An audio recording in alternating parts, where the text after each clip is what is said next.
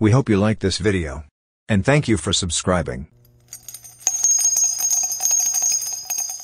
How the VA rates PTSD. First, we need to understand what PTSD is, then we can discuss how the Veterans Administration rates PTSD. Post-traumatic stress disorder, PTSD, is a common, though not always visible, disability. Almost everyone who experiences a highly stressful event will have responses to it such as nervousness, trouble sleeping, fear and many other possible symptoms. Though PTSD victims can exhibit outward symptoms, it is still a difficult condition to diagnose and evaluate. Because it is a psychological disorder, it is difficult for victims to report their symptoms fully or accurately. Therefore, victims may unwittingly conceal symptoms of PTSD simply because they are not aware of the significance of the symptoms. Stress and PTSD. Victims may not experience these events firsthand. For example, witnessing an injury or serving as a first responder in the aftermath of a disaster can cause PTSD.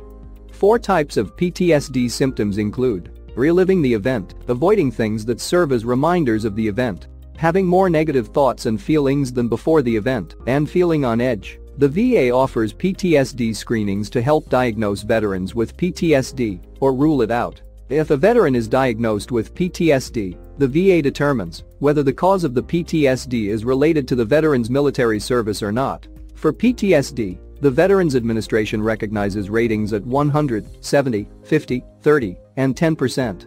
If the condition is connected to service and the condition impacts the veteran's daily life, the VA issues the veteran a rating. Ratings range from 10 to 100% and depend on the extent to which the veteran's life is impacted by his or her condition.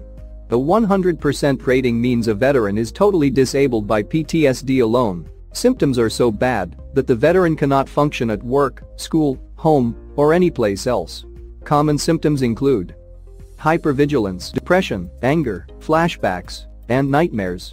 During a medical examination for rating purposes, the examiner looks for certain signs such as hallucinations, disorientation, and severe thought impairment, which means the veteran is a danger to himself, herself, or others. If the veteran resides with a family member who provides near constant supervision, the case for a total rating is stronger. If a veteran with PTSD is unable to maintain relationships or hold a job, a 70% rating may be appropriate. Other symptoms include thoughts of suicide, obsessively creating and clinging to rituals, constant or near constant depression or panic attacks, uncontrolled emotional outbursts, mostly irrational anger, inability to manage stressful situations, and neglect of personal hygiene. With a 70% disability rating and an inability to secure and keep gainful employment, a veteran can often successfully obtain a total disability rating based on individual unemployability, TDIU, a Veterans Administration rating of 50%.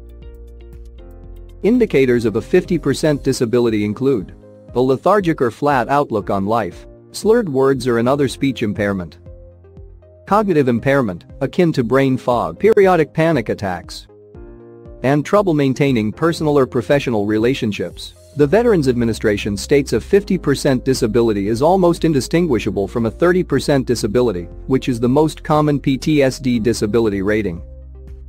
A disability attorney may order an independent medical examination in such situations. A Veterans Administration rating of 30%. This is a common rating for PTSD. A Veterans Administration rating of 10%.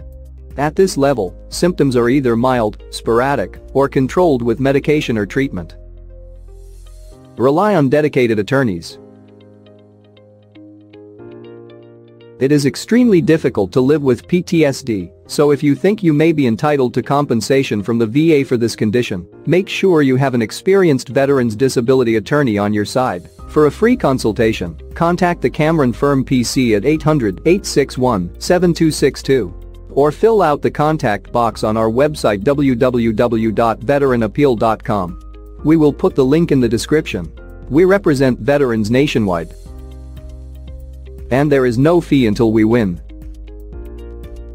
This video is for educational and marketing purposes only. Therefore, it does not create an attorney-client relationship. Thanks for watching. Drop a like. Leave a comment. And don't forget to subscribe.